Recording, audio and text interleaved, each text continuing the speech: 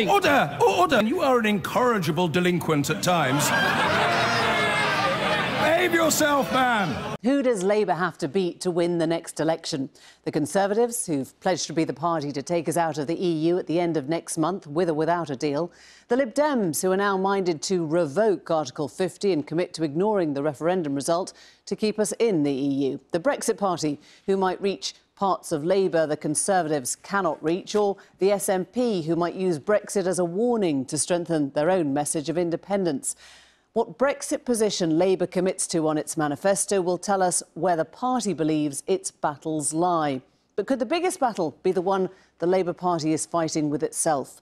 Jeremy Corbyn confirmed today that Labour would hold a second referendum if they won an election, with a choice to remain in the EU or to accept a credible deal to leave.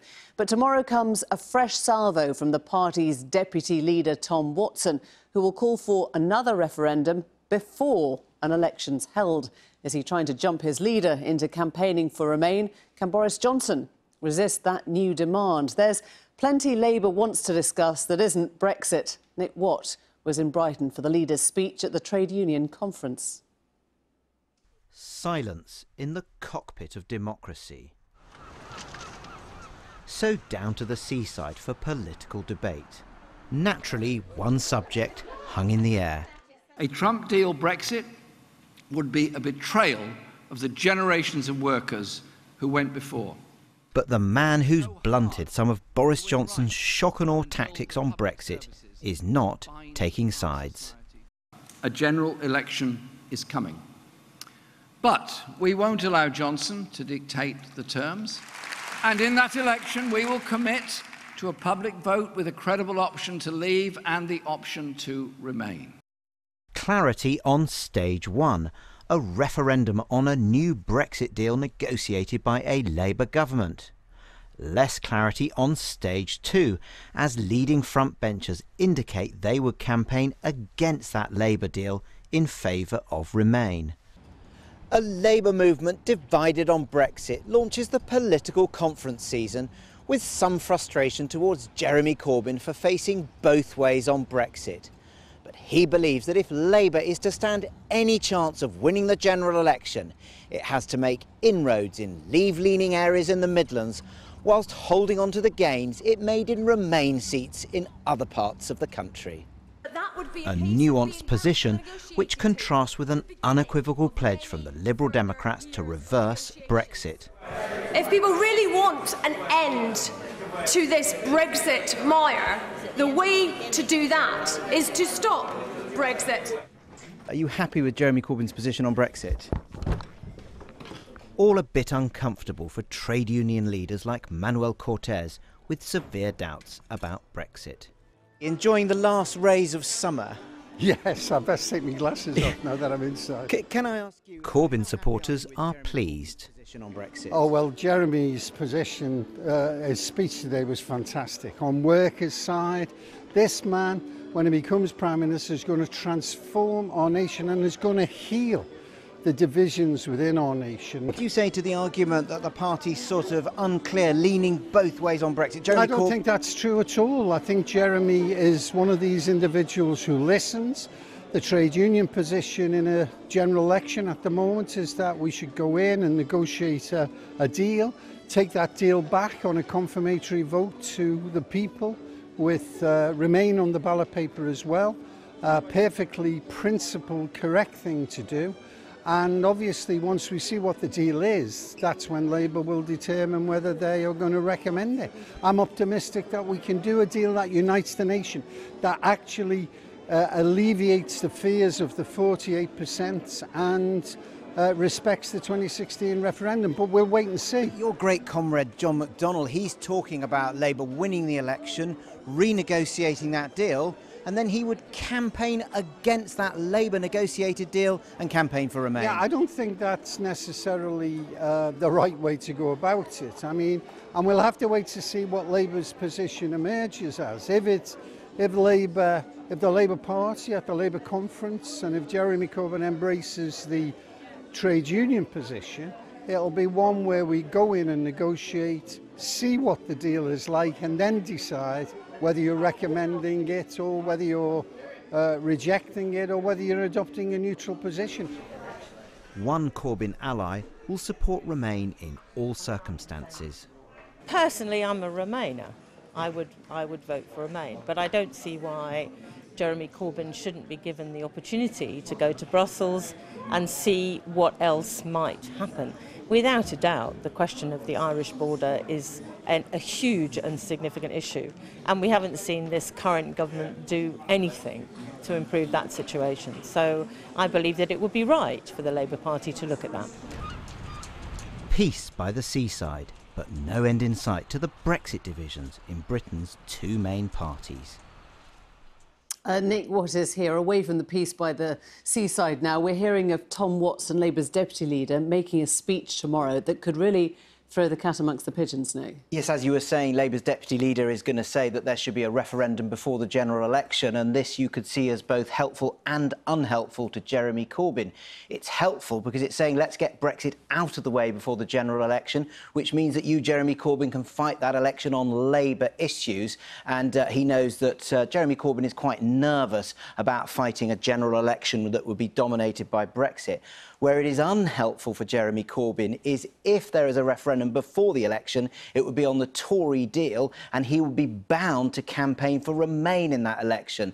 And Jeremy Corbyn would be wary and unhappy about that because he wants to appeal to both Remainers and Leavers. So what news from Jeremy Corbyn himself this evening? Well, what we learned today, as I was reporting, is that Jeremy Corbyn and the trade union leadership have agreed on that position that you were talking about, that in government there would be a referendum with Remain on the ballot and what he's described as a credible Leave option. Now, the problem with that is that there are leading members of the shadow cabinet, John McDonnell and Emily Thornberry, and what they're saying is they would join that cabinet, they would negotiate a new deal with the EU, and then they would campaign against it because they're going to campaign for Remain. I understand that if Jeremy Corbyn becomes Prime Minister, he will follow the example of Harold Wilson in 1975 and David Cameron in 2016 and offer a free vote to members of his cabinet. They can campaign for what they want. And the idea behind that is to say at the next general election, Labour provides a home for both Remain and Leave supporters. Fascinating, Nick. Thanks very much indeed. Well, joining us now is Mark Sawotka, the General Secretary of the Public and Commercial Services Union, also President of the Trades Union Congress. He's down the line from Brighton, where the TUC Congress is being held. And from Newcastle, we're joined by the Labour MP for Newcastle upon Tyne North, Catherine McKinnell, a leading campaigner for a second referendum and for Labour to back Remain. Good to have you both. Mark, if I can just start with you, can you confirm what Nick's just told us then, that Jeremy Corbyn would be allowing a free vote to cabinet members to choose which side of that referendum they would back? Well, good evening, Emily. No, I certainly can't confirm that. I'm not in the shadow cabinet. I'm a trade union leader. What I can confirm is that Jeremy did a brilliant speech to the TUC, and what he set out, I think, can be the only common sense position, is that we want an election because we want to get rid of this rotten Conservative government. We want to fight for funding for the NHS, for schools, for our councils, for our communities. We want trade unions to have rights at work for their members. And we recognise that the country voted 52-48, that the trade union movement itself, 60% of our members voted to stay, 2.5 million voted to leave. We know that that is an issue the country is divided on. So what Jeremy is saying is let's have an election on the issues of austerity, of the type of society we want, and let's say to the British people that I, unlike Theresa May or her calamitous government, will go to Europe, will negotiate in good faith, and we will put to the British people what we get in those negotiations. And my view as a trade union negotiator is you can only really decide what you say about the outcome when you've had the negotiations themselves. And what's wrong, frankly, with Tom Watson's position tonight is it's a huge gamble. And it's a gamble with the future of this country because it's an all-or-nothing binary choice that I think is completely wrong and perpetuates the divide that we've seen for the last 3 years. Well, hang on. What Tom Watson is basically doing is saying all these things, all these policies, all the things that Labour really cares about and really wants to get right can be dealt with in good faith once the whole Brexit issue is out of the way. It's just a cleaner way of doing it, isn't it? Well, it's only cleaner if what you're really saying is that you'll have that election and then we'll take a big gamble on the outcome. I think Tom Watson would agree with the entire trade union movement.